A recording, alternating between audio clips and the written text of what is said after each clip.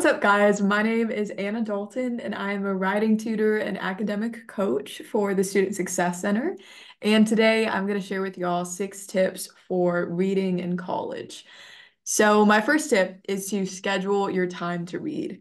Because there's not typically an actual due date for when you need to get your reading done, it's really easy to procrastinate it and not treat it like an actual assignment. But when you actually have scheduled time, you're more likely to complete the reading as if it were an actual assignment.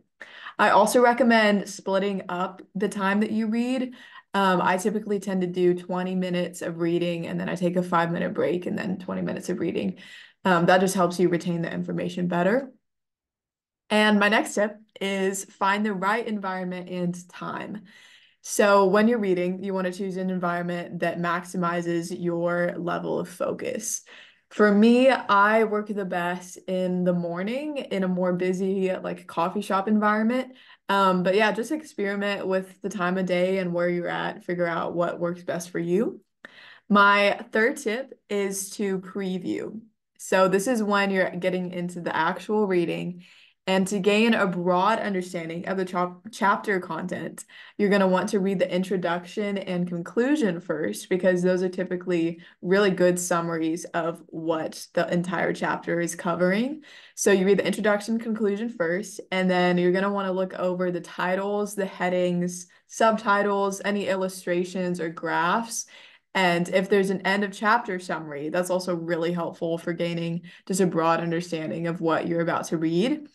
And then if you want to dive deeper and you actually are committed to reading the for real content, I would recommend reading the first sentence of each paragraph. Typically the first sentence is the most like the best summary of what the entire paragraph's gonna cover. So doing those type of previews give you a really solid understanding of just the overall like content of the chapter. And this is also helpful for if you start reading and you run out of time and you're not actually able to read the entirety of the chapter, you still get like a basic understanding of what it's about. My fourth tip is to annotate. This is not for everybody. Sometimes it's helpful, sometimes it's distracting. For me, I really enjoy annotating. I go in with a highlighter or a pen and I'll just highlight significant vocabulary, um, significant people, and then in the margins, I'll write down questions that I have or just like thoughts that I have about the content of the chapter.